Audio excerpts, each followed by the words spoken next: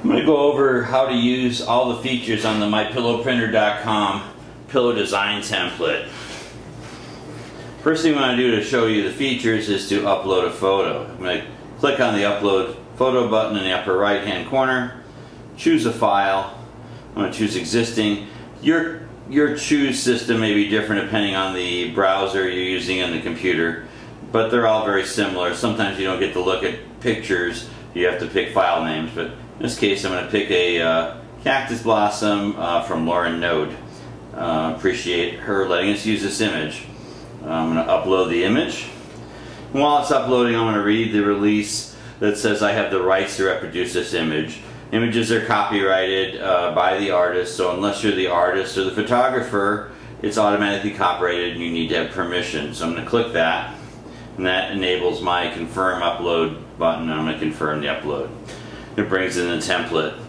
First thing you usually want to do is pick a color for the back side of the pillow. So I'm going to click on the eyedropper. You see a little red line come along the outside of the eyedropper. That means it's active. I'm going to click on an olive green color here in the back. It looks great. And then I'm going to pick a cording material. I'm going to pick suede. And cording is optional. You don't have to purchase cording, but it does make your pillows look really nice. And I'm going to click on the eyedropper again and get that red line. I'm going to pick a yellow. That's a little bright yellow. I'm going to try something a little less bold there. That looks a little better. So I've got an olive background and a yellow cording. And if I want to see this in 3D, so see what it'll look like as a pillow, in the upper left hand side there's a front and back view button and then a round mode button for design and pillow. We've been in design mode. I'm going to switch to pillow mode. You'll see that it models a 3D model of a pillow. And as you change the fabrics at the bottom, I'll change to satin for example, you'll see that the lighting on the pillow changes and its reflectivity changes according to the type of fabric. So sateen will be a little less shiny, and in this pillow I want to use upholstery, which is not very shiny at all. And then I'm going to use a micro suede for the back. I'm picking for the back here. And I want this to be a 20 by 20 pillow. I picked the size. And then the insert, I like playa fiber, but everybody has a different favorite.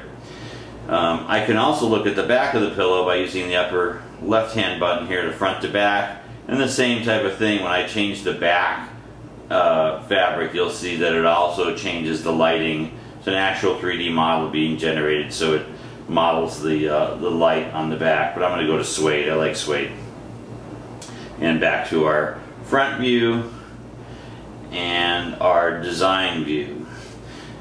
Now, if I want to increase the size of this, I can use the pinch move on a iPad, or I can move it around. It also works on an iPhone. If you have a regular computer, you can use the scale button and also use your mouse to move it back and forth.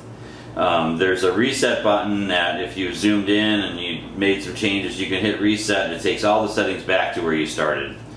Now underneath the eyedroppers, you'll see that there's a series of numbers there for RGB, and those are the color numbers of the backside and the cording. So if you want to make a second pillow and use the same size, same color on the back and the same cording, so you have two matching pillows with just different images on the front, write these numbers down, and you can click on those fields and actually enter the numbers to match it. So if you click on a field like this, your keypad will come up on a iPad, or if you're using a computer, just click on it and just use your keyboard.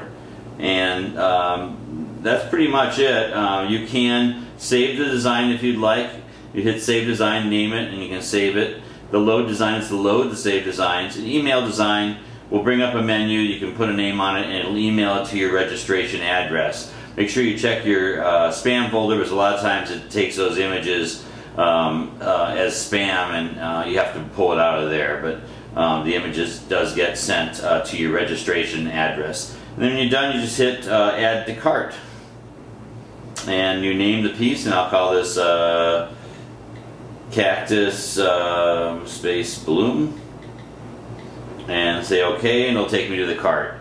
The other nice thing is the cart will also show you the color numbers for the backside and cording, and if you decide to change your design on a design, you want to modify it, you can hit change and it'll go back and you can make a modification. And that's it. When you're done, just hit either continue shopping, add another pillow, or next, and check out.